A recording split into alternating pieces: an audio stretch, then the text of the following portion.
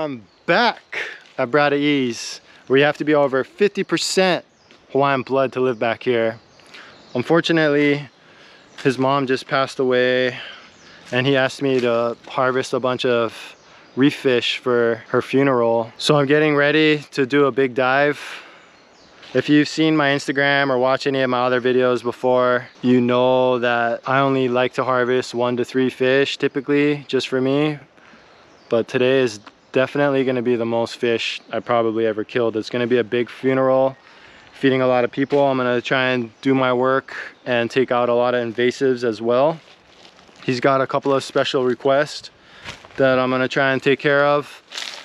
I'll let Bradah E explain more about it later. Right now I'm just itching to get in that water, man. It's looking amazing. I've never seen it this flat over here before.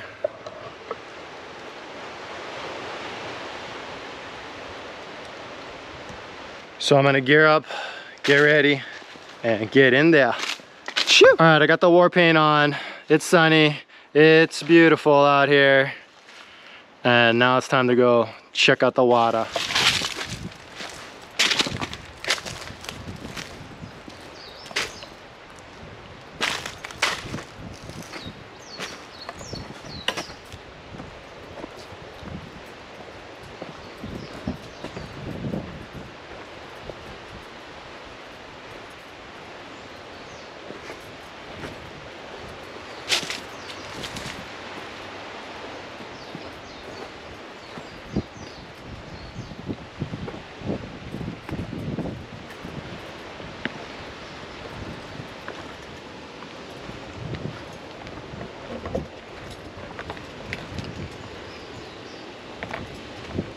Oh my gosh, so beautiful. So flat today. It's never this flat over here. It's so rare these conditions are like this. I've actually never seen it this flat over here.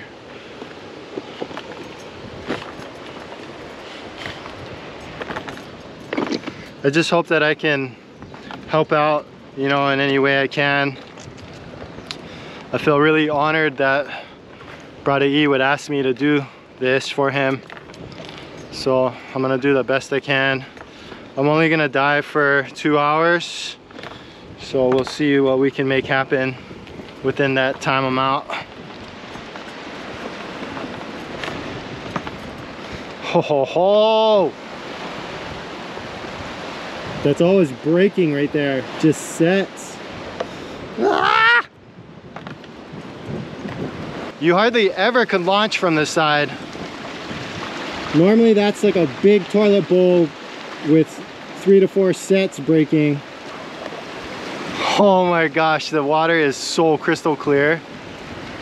I kind of wish I would have brought my gun now. But the Evolve CT9 always comes through. So like I said, normally you can't dive here. I dive here pretty rare now because I'm mostly on Kona side. But one important thing that I like to make note is rotating your spots. You know, I may end up taking a lot of fish here for the funeral, but like I said, no one dives here. You know, I'm pretty much the only diver that comes out here to these grounds and at my depths. Unless you're on a boat, that's the only other way you can pretty much dive here. So these are pretty untouched grounds. But anyway, yeah, rotating your spots, super important.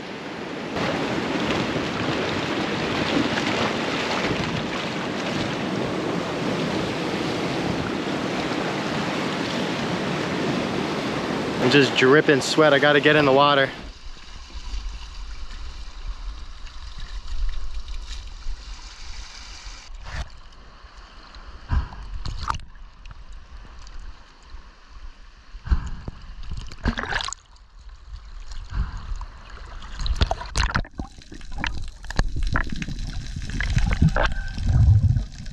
First drop on this beautiful, gorgeous day.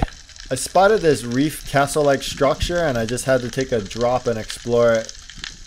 Look at how clear and colorful the reef is today. The spot can be pretty notorious for being super murked out, but this is the clearest I've ever seen it.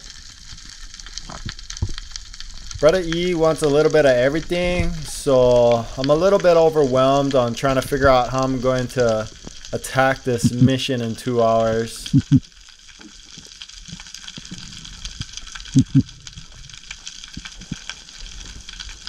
I throw some grunts out there to see if anything's gonna come in. I'm checking out these munus and just waiting for a good shot on them.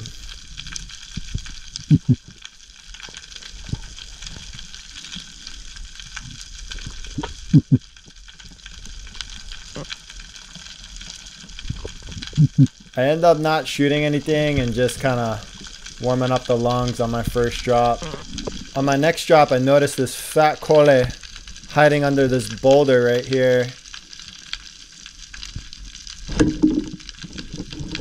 He's pretty massive, so I decided to take him for my first fish of the session. Not the greatest shot, but the Evolve tree prong always get him. I turn around and bing, I spot a nice munu.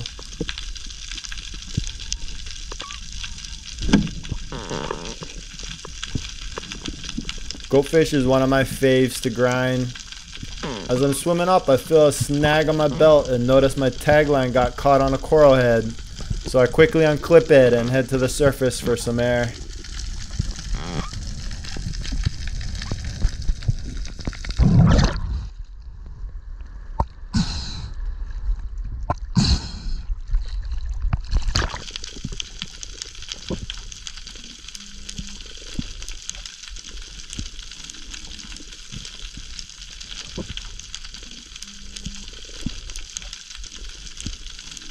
Look how beautiful and clear the water is. I'm still tripping out.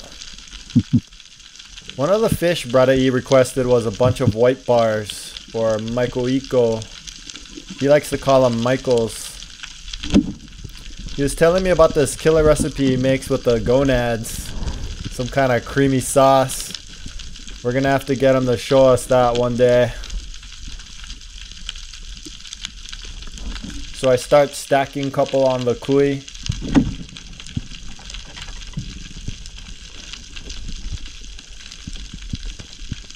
Evolve does make a bunch of different size pole spears. They got a different style pole spear for pretty much anything you want to hunt. Small reef fish, big reef fish, blue water, you name it. I rock the CT9, which can be a bit overkill for these smaller reef fish if you power it up too much. They have another series called the Carbon Speed Pole Spear, which is another breakdown pole spear like mine, so it's easy to travel with. They start at $115, but Uncle has a special promo code for you hammers, which will knock off 10% off your entire order. That makes the Carbon Speed Pole Spear around $100 only. For that type of quality, you're not going to be able to beat that anywhere on the market. It's the best bang for your buck for sure. So go check out evolvediving.com and use promo code HAMA for 10% off your entire order. It helps Uncle out as well. And if you have any questions, let me know in the comments or send me a message on Instagram and I'll be glad to help you out.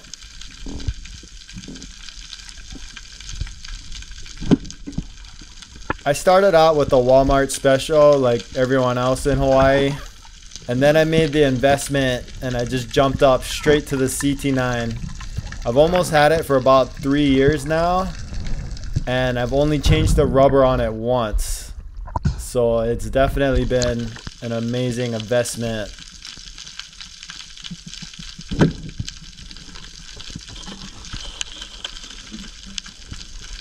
I smashed this nice sized kole, and then I looked down and this big puhi is coming in for a bite, so I had to dip out of that spot.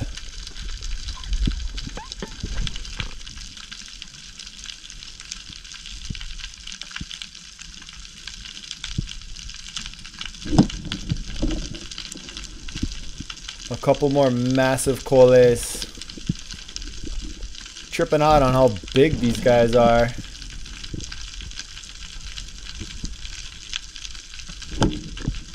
I've just been putting on a show for these baby moo right here.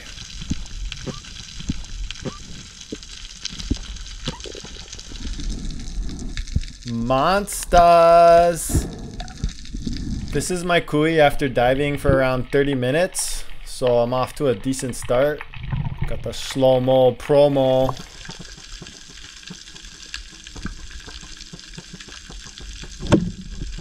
Going nai-nai. And then my belt kui gets caught on this coral head.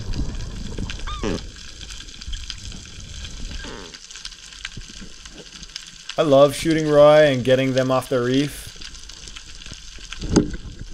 I'd say about 90% of the people who kill them don't eat them. But Bradah E grinds them. He's been eating them forever and has never gotten sig poisoning. It's one of his favorite fish to eat. But he only eats them from his area. Certain areas can have higher levels of ciguatera toxins, so consume at your own risk. I spotted another Roy, a baby one, but he's onto me and won't give me a decent shot. This big okole is asking for it. So I give it, but I get rejected by the boulder behind it and the okole gets off. The old smash and dash. I've made it to the promised land of Nenui. I don't know why, but every time I shoot a fish, I always look right. I just love this shot right here with all the Nenuis surrounding me.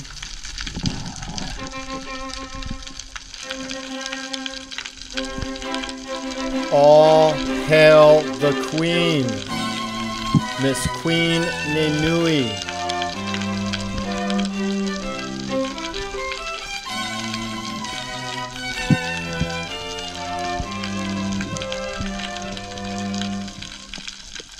Back in the day when the Hawaiians would catch the queen, they would always put her back because it would bring good luck and they would catch more Nenuis. Now that the queen has cleared out, I take one of her trusty, tasty sojas. The Evolve tree prong holding on right there.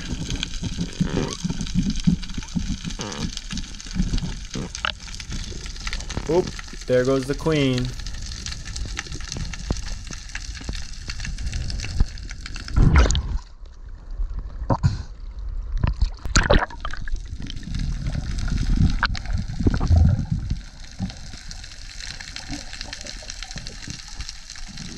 I haven't been seeing too much tape around, which is pretty awesome. So I plug this guy and get him off the reef. As you've seen in my last video with Bradah E, living off the Aina, Bradah E is a master chef and can make any fish taste delicious.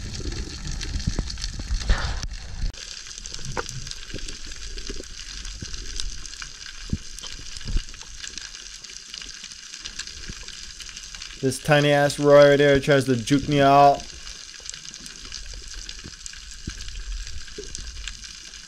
But I give him the creep mode. And move in and smash him.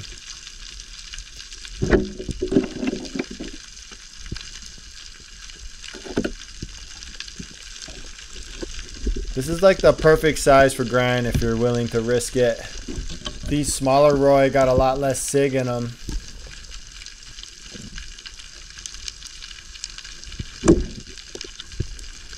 Another 9-9 going 9-9.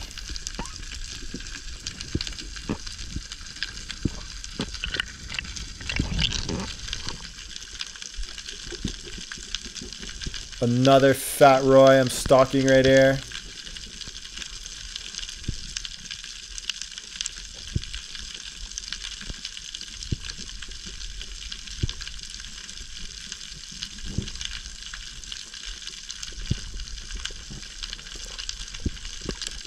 Oh, that CT9 is loaded, ready to rock. I see a little opening between these two rocks, and I let them fly.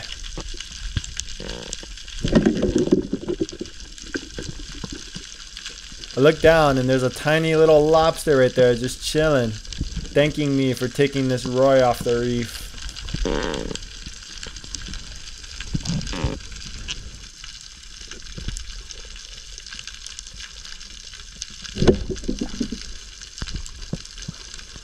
Popped another roy, and then I look below me and oof, a big slithering eel right below my belt. So I gave him some distance and grab another full-size kole on my way up.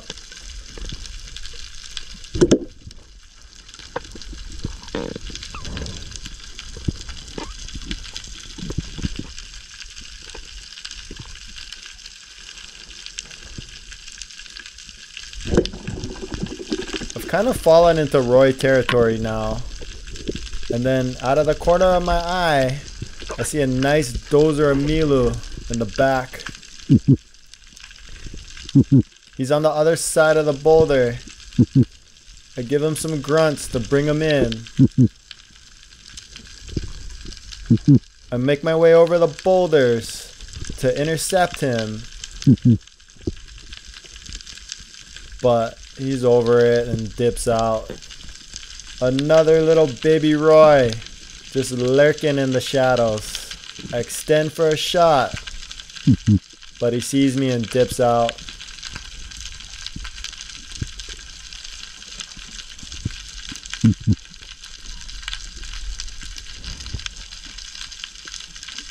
Now I focus on these white bars, but as you can see, they're super skittish now.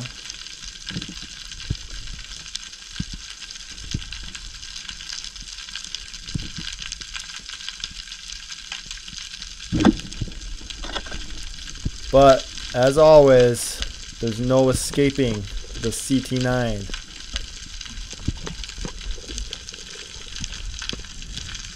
I switch it up a little bit and start going for this munu. He senses danger and he kind of dips out. But then he changes his mind and comes back for another little sneak peek. But his ultimate decision was to keep his distance. Nothing really coming in, so I turn around and I see all these white lines.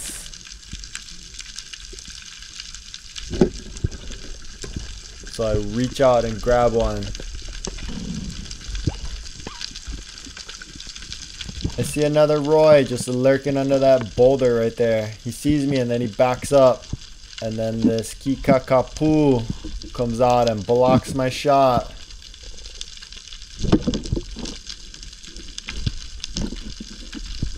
Trying to help out the ecosystem a little bit and take out some of these invasives.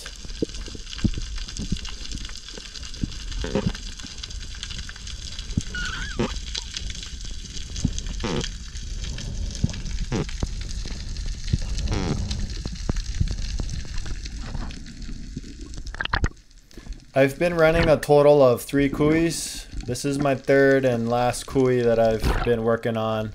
Been smashing all that roy. All of this will get eaten. I've been watching this massive moo who's just been following me way out in the distance. He's been pretty shy. Then I bust out my moo call and he just can't help himself. He comes in closer and closer and closer. Boom!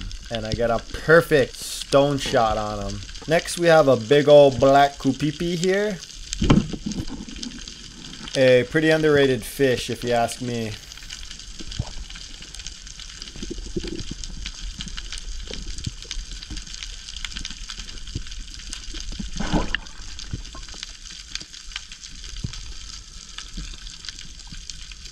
How's this okole shot? I scaled it.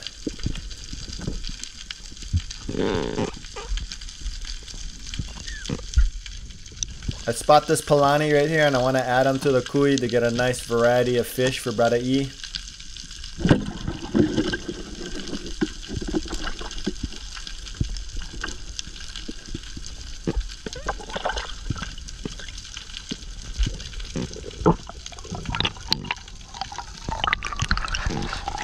I'm stalking this roy that's on the other side of this rock. My concentration is at an all-time high right now. And then, how's this guy? As soon as I let go, he full on dodges my shot like he saw it coming a mile away. That Roy is gonna be a pain in the ass when he grows up, guarantee. I look behind me to make sure no one saw that because it's kind of embarrassing. But I shake it off and snag me a delicious umamale.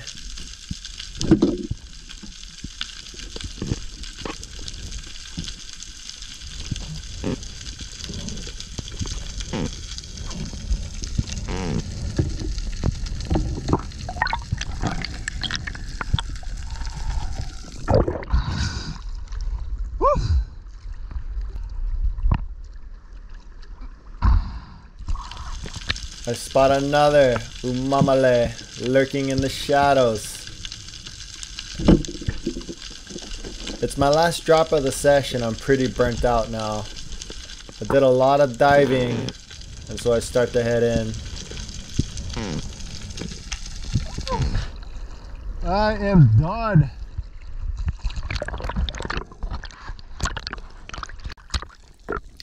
All of this fish right here will all be eaten at the ho'oleva. Pretty stoked I was able to get a bunch of fish that Bradah E requested.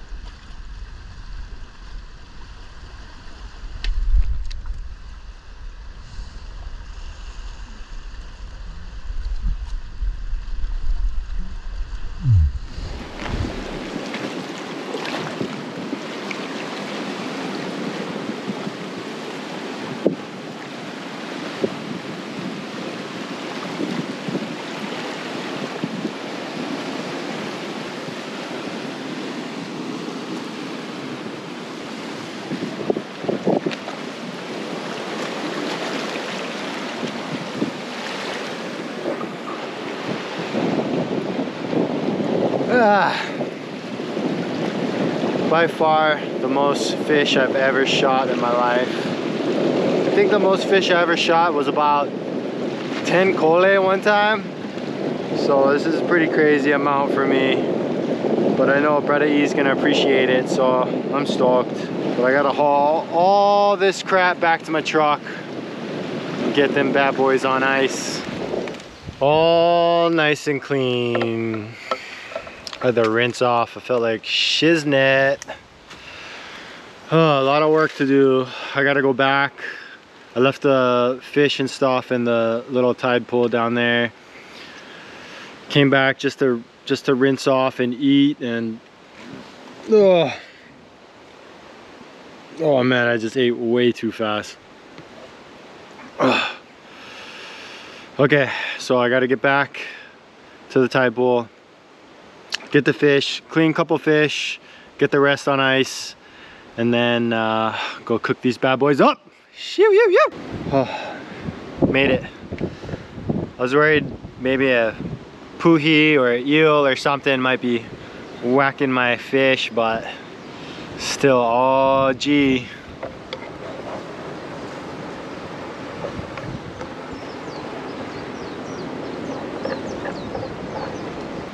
All right, I got them all cleaned up, and we are gonna grind these guys.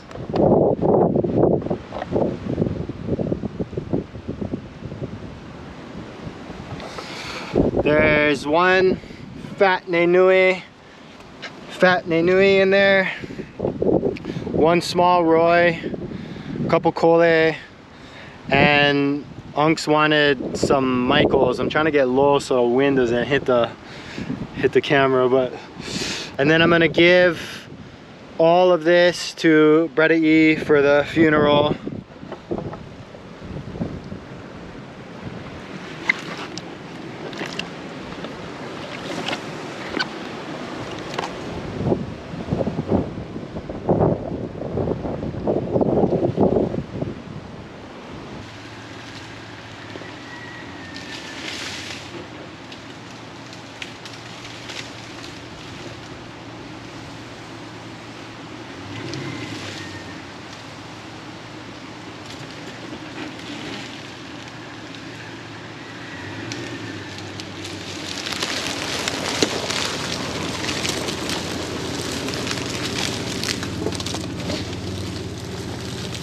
I also want to do something just for us, separate.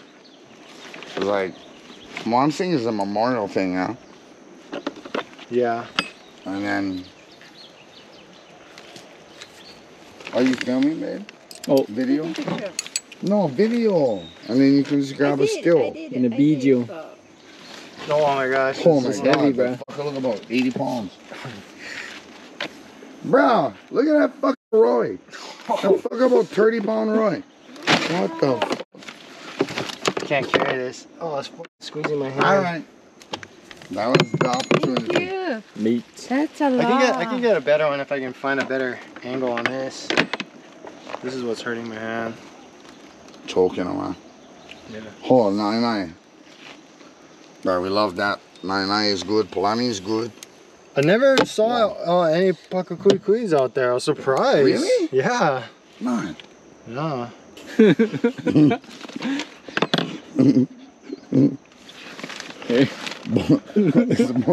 moto nui, not boto nui. Eruptions. Dude, So what do we have here? Kalani, Royce. bro, you fuck up. Oh my god. I like the way the thing's spinning. I like them. I wish they was all spinning. Beanies. For Grandma Fran, You guys want bag ice too? whatever get. What is the tea leaf lay for? Tea leaf. I mean, could be energy or protection. No, this particular one. This one is protection, keeping our spirits strong and clean, and also to ho'omana, to keep strong, to empower our friends and families during these tough times. We want to just give each other energy to ho'omana and carry forward. Ho'omana. Ho'omana. It's a Hawaiian religion. Ho'omana is just like what you do. You know, diving, loving life. It's ho'omana. You got a ho'o to make the mana. So I didn't film too much because I wasn't trying to stick a camera at everyone during these tough times. If you guys could do me a solid favor and write Bradah E or Uncle E a beautiful message for him and his ohana, I'd really appreciate it. If you don't know who he is, I made a really cool video of him a while back called Special Access. His mom was one of the kindest people ever. She was a nurse for over 40 years and a 100% pure-blooded Hawaiian. There aren't many of those left these days, so it was a really big hit on the ohana and the aina. Mahalos to everyone. Cheese.